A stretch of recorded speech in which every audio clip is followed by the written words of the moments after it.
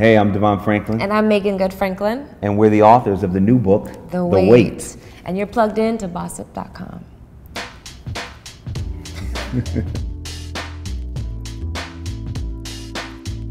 It's a little bit of everything. I mean, it is a relationship guide, primarily. I mean, the only reason why we share our story is to help other people in their love life, in their relationship. So that's the goal. It's not an autobiography. It's just, this is what we did. This was the game changer for us. Here's how we did it, and here's why we think that it would be a blessing to you. He had started a long time ago.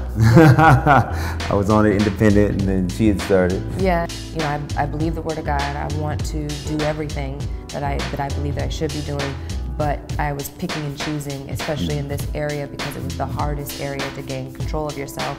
And you have that, well, everyone else is, doing it, so it's like I feel like God understands. And so that's what put me on my path. Yeah, and I, was very similar. I mean, I started, much earlier. I started in my 20s, my early 20s, and I felt like if I'm obedient to God, and if I literally offer my body as a sacrifice in order to receive His best, what would happen? And I do believe that over time I have received His best, and I'm sitting next to His best right here. Let me tell you this, temptation doesn't go away once you get married. Yeah. It doesn't. And I think that when you look at the divorce rate now, and the divorce rate, is at 50%, and I think that a lot of it has to do with how we date and not getting some issues managed and dealt with during the dating process, but then carry over into marriage. So for me, when I was practicing the Wait, one of the #1 things was to remember why I'm doing it. It's definitely tough, because especially coming into a relationship, and I already felt in my heart that was my husband. For me, yeah, you. Oh, okay. Bye. But for me, it almost made it even harder, because it's not like I'm just dating and I'm attracted to someone. It's like, I believe this person is my husband. So on top of that, you're waiting, and it's difficult, And for me, I wasn't as good at it as he was, because he had, been doing it longer. And so what I learned is that over time, it did get easier. What I learned was, keeping focused on what is the goal, what do I really want? And in any split second, am I gonna make the choice to just double back and go back to what I was doing before, which ultimately yielded me the result that I wasn't, happy with. And because I wanted to really honor God and not just do things my way, but try doing them His way.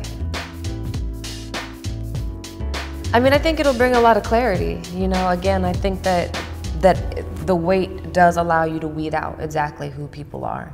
So if anything, I think that it would just clarify the conversation. It would bring more people who are like-minded together, people who want the same goal. I think it would only just help that in a large way. And I also feel that this idea of, okay, there's a scarcity of men, and you said black love of black men.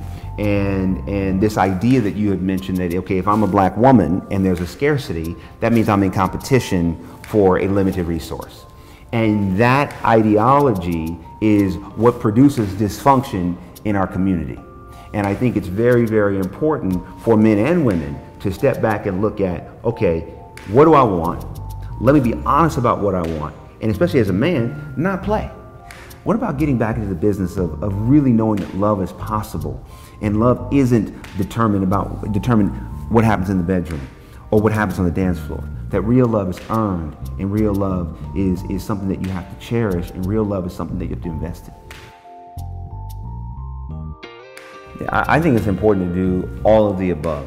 It is important to produce, write, create, market, distribute our own content, and at the same time continue to make our voice known about having a voice and a place in the main Hollywood system.